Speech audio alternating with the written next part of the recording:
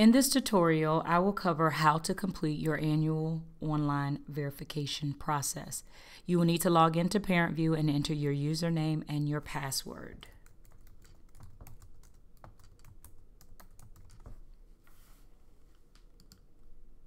Once you've logged into ParentVUE, there are two ways to access the annual online verification. On the left side of your screen, there is a link that says Messages. If you click Messages, you will see a link that says Begin Verification. You can also click the Online Verification tab in the upper right-hand corner. The first screen is just letting you know that we've implemented a new policy, and so to start the verification, you want to click Begin Verification. This is the welcome screen with some additional information, and also if you have additional questions or you need assistance, please contact your student's school. Click Continue. The student summary page, you will see a list of your students who are previously or currently enrolled in Arlington Public Schools. You will only be verifying for those students who are active in the school system this school year. Click Save and Continue. This is the electronic signature page. You will need to enter your name as it appears in the upper right-hand corner. Click Save and Continue. You want to verify your home address. You cannot change anything on this screen. If you need to make changes, please see your registrar at your student's school to do address changes. Click Save and Continue.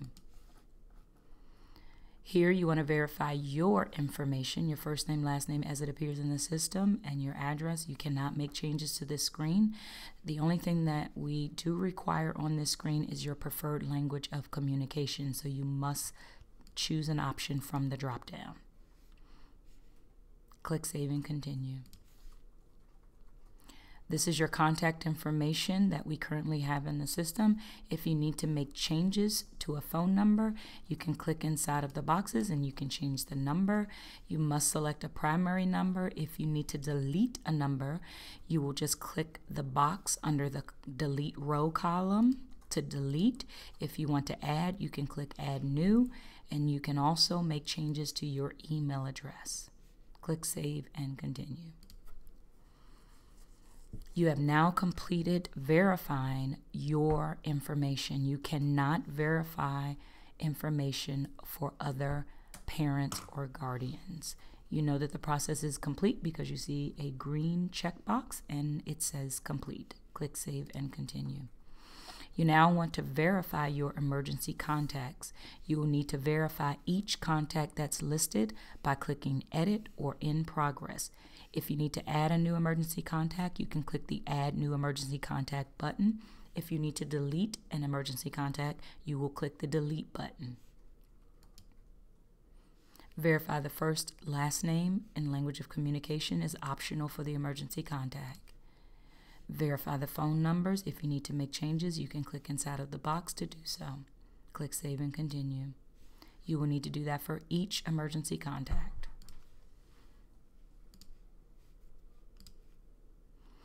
You know that you've completed that process because you see the green checkbox. You can continue to the next screen.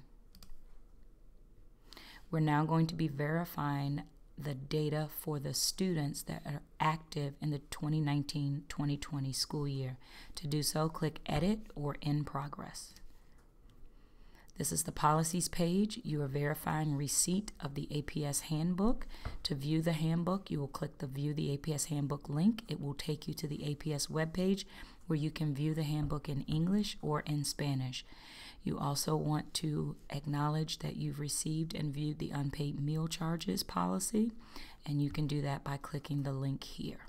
Click Save and Continue. This is the demographics for your student. You cannot change any information on the top part of the screen. You're just verifying this information. If anything listed here is not correct, please contact your student's school. You also have the ability to change the self-designated gender. By doing so, you can click the drop down here. If your child goes by a name other than their legal name, you can enter that information in this field here. You also want to answer the question about their military connection by doing so by clicking the drop down. Click Save and Continue. Here you want to verify your ethnicity and race. What you see is what is currently in the system. If there are any changes, you can make them on this screen. Click Save and Continue. This is the Homeless Education Programs screen. If you require services, you will need to make note of that by choosing yes in these boxes that are provided here. They are required. So if you do not have a homeless need, you will just say no in both boxes. There is a link here that provides some additional information about the homeless program. Click Save and Continue. The free and reduced meals page, the application is now available online. To access the application, you will need to click the View Application link, which will take you to a separate web page. You do not have to complete that process now. You can complete it later by going to the APS webpage and searching for food and nutrition services. Click Save and Continue.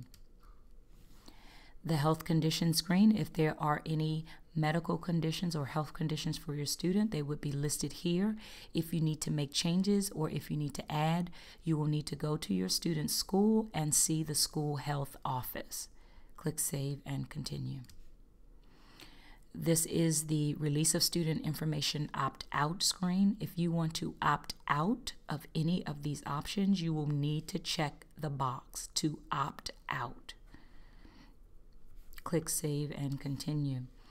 The PTA Student Directory, if you would like your family information included or not included, you will need to select an option or a choice from the drop-down. Click Save and Continue.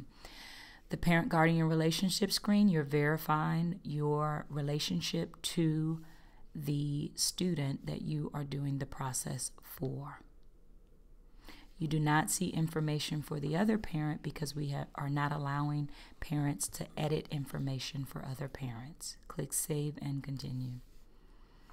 The emergency contact relationships, you want to verify the relationship that each contact has with the student.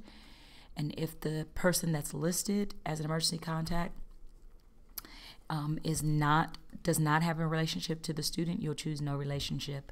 Otherwise, you will choose an option from the drop-down other than list. If you would like your child released to this emergency contact, you must click the box next to each name. Click Save and Continue. You have the ability to arrange the sort order of how you would like the emergency contacts contacted by dragging and dropping. Click Save and Continue. Here you need to inform us of what you would like the school to do if there is an emergency during the day. Would you like your child to ride home on the bus, walk home, go to the home of a different adult, go to extended day, or if there are any other instructions, but you must provide an option on this screen. Click Save and Continue. The last screen is an additional information and helpful link screen. We've provided some links for some additional information that may be of use to your family. To view that information, you just need to click More Info. Save and Continue. You've now completed the process for your student. If you have multiple students, you would need to complete the process for each student by clicking Edit or In Progress. Click Save and Continue. Once you've completed the process for your student, you will need to go back and review by clicking the Review button. This allows you to see the changes that you have made. If you need to make additional changes, just click the Edit button next to that area. Once you're done, click the Done button, and then you will click Submit. It will ask you to confirm that you have verified and updated all the required screens. You will click OK. You will get a message letting you know that you successfully submitted your annual online verification. You have now completed the annual online verification process.